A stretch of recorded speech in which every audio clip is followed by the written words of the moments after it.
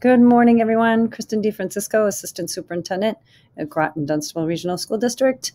And I am vlogging with you today about planning for a SMART professional goal. Now, as we know, professional goals are important all of the time, but especially during the pandemic, we're thinking about how do we shift what we may have written a professional goal about before returning to school in this unprecedented way. And now we're thinking about how do we really make that professional goal work and help us improve upon our ability to balance at-home learners and in-school learners.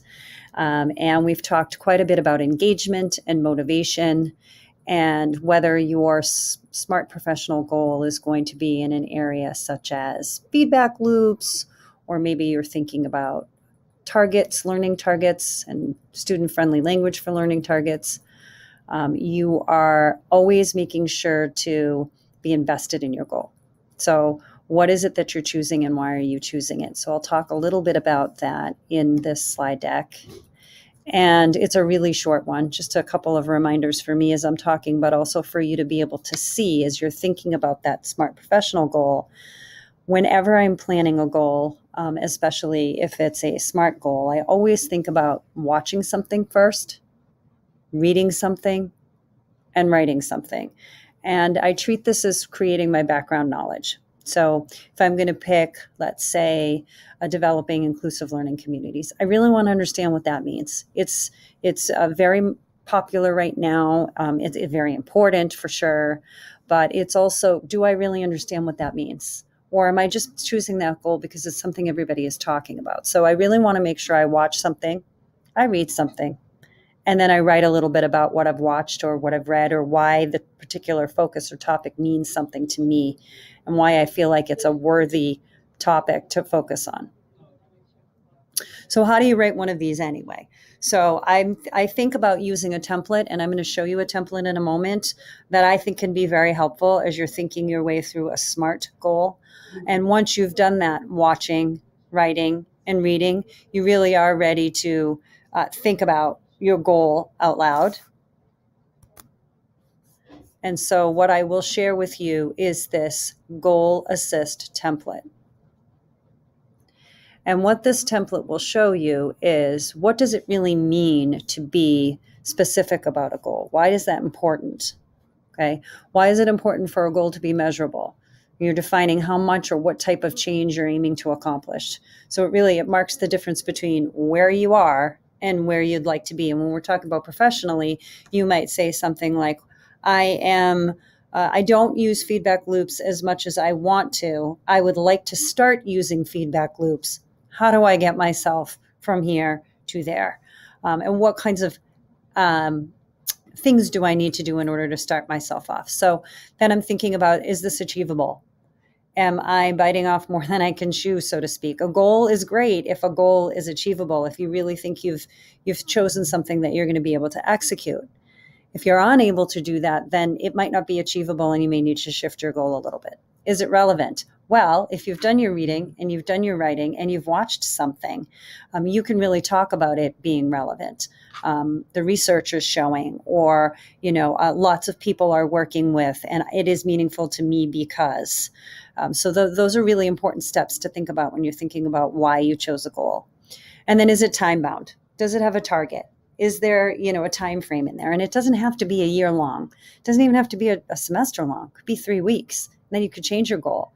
So I think thinking about these things ahead of time based on your prior knowledge is really important.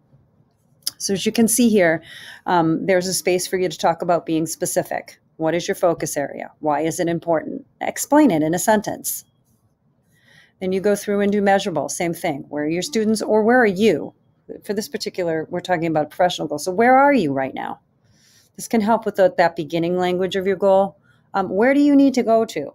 Where do you want to get? How many levels do you think you want to progress, or do you want your students to progress if you're talking about a student achievement goal? Explain that in a sentence.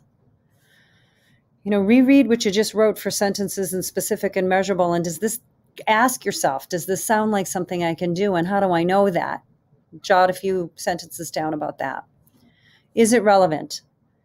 Again, you've read, you've written, and you've watched. So you should be able to talk about some relevancy. And right now we're talking about, yes, we're hoping to pick something that is going to motivate and engage students. And so right now that would be a very relevant area to be working in. And then finally, time bound. Think of a sentence starter. Think about over the next 3 weeks, during semester one, during trimester one, during a specific 6-week unit of a Lucy Calkins lesson, or of a math lesson, or of a science concept. And then you put it all together. Sounds silly, but you're going to recopy your sentence from specific, you'll recopy from measurable, and you'll recopy your sentence starter from time bound. And if you start to look at it that you can put together using those sentences you've already thought out, you can put your goal together and be sure that it's all of those things: specific, measurable, achievable, relevant, and time bound. Now, you might have to kind of fiddle with the language a little bit, but I guarantee you it will help you start to frame that goal in a way that it is smart and not have you getting hung up on percentages and, 70% of my students will. Well, if 70% of your students are doing something, 30% of them are not. And so you want to be thinking about how you are framing that measurable piece. You might, for a student achievement goal, I know we're talking about professional goals today, but you might, for a student achievement goal, talk about how students are going to improve, get better based on a rubric. For yourself, I always find it the measurable piece to be, I am going to increase my use of. I am going to go from using this, somewhat, to really embedding it into my practice. It's going to show up every day. There's the measurable piece. So it's measurable and it works if you're able to track it and you're able to see the progress and you're able to show some evidence around that progress. When we're talking about evidence and we're talking about next steps here, you're going to be thinking about, what is your action? How am I really going to do these things? What is it going to look, feel, and sound like when I have moved through? You already started. You already watched something, you read something, and you wrote about something. That's an action step toward you. You've already done 3 things if you've done that first step process. So those can be action steps here. That's research for your goal. Sample evidence. You've already started that if you've read something and you've written something and you've watched something, because those particular things are evidence of your work. So I think when you're thinking about professional SMART goals, work smarter, not harder. There's lots of ways that you can show evidence, and there's lots of ways that you can, come up with action steps that are really going to work for your goal. So this is just an overview of how you might approach a professional goal, really at any time, but especially now during our re-entry during COVID-19. And I feel like if we're thinking about or focusing our professional goals around how do we motivate and engage students, that is a really relevant place for us to be right now. I wish you luck as you craft your professional goals. I will be coming out with, you will have access to use some vlogs around some specific work around feedback loops.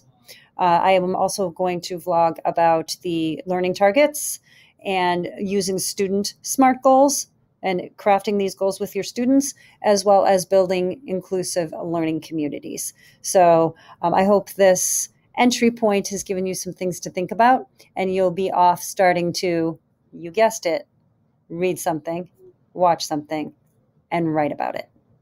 Thank you for watching.